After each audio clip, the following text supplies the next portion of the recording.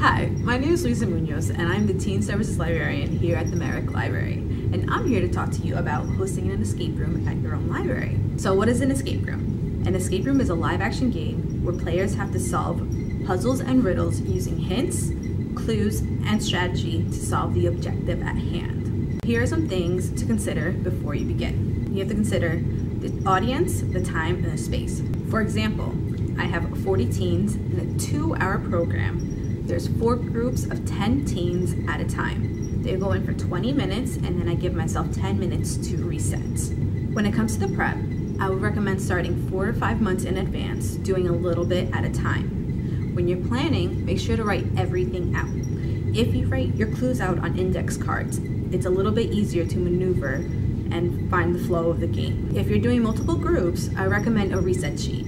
A reset sheet will help you and save you time.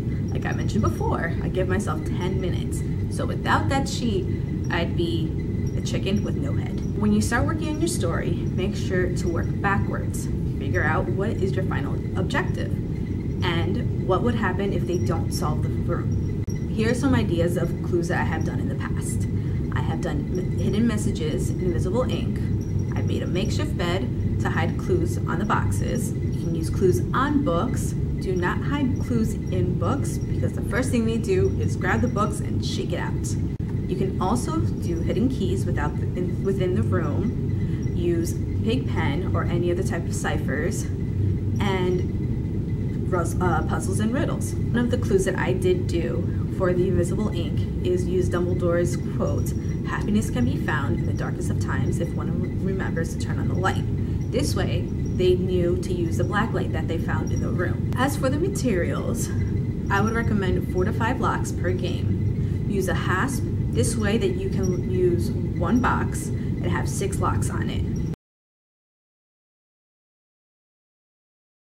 And also, remember that all your locks should be able to be reset. This way you can use them more than just once. Within the room, make sure you have a location for all your locks and your keys. My suggestion would be a clipboard with some hooks on it, so this way they can hand it to you when the game is done. And definitely color-coded stickers. Those are my do not stickers. Do not open, do not rip off, do not destroy. So those are some of my tips if you do decide to host your own escape room, and I do hope you found them helpful. All right, bye.